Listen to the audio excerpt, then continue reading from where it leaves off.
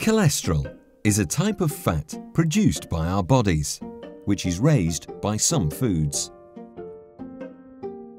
We need cholesterol to stay healthy, but there are good and bad forms of it, and it's important that they stay in balance. The balance can go wrong over time, but we don't feel it happening. Bad cholesterol builds up in the walls of your blood vessels, making them narrower and increasing the risk of heart attack, strokes, other severe illnesses, and even death. Many people have cholesterol that is out of balance in their blood. It is very common, affecting millions of people in the UK, and can run in your family.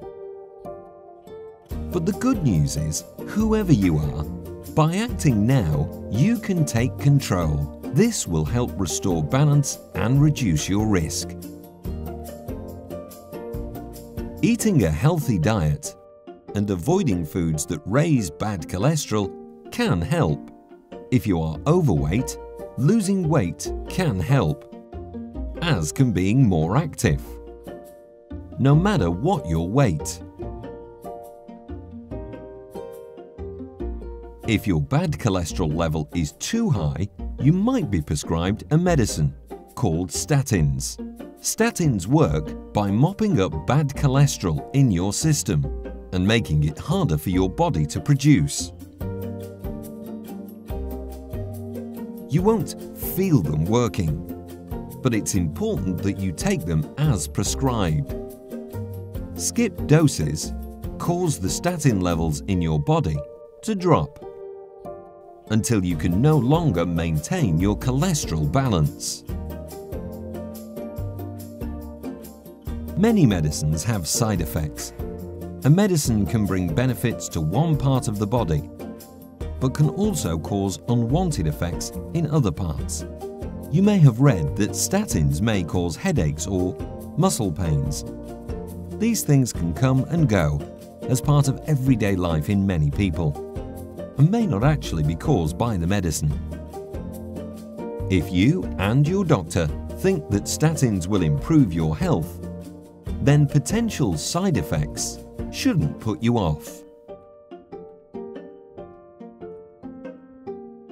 Millions of people are already taking statins without experiencing any problems at all. But if you're concerned that your statins don't agree with you, speak to your doctor, nurse, or pharmacist, as they can help you manage.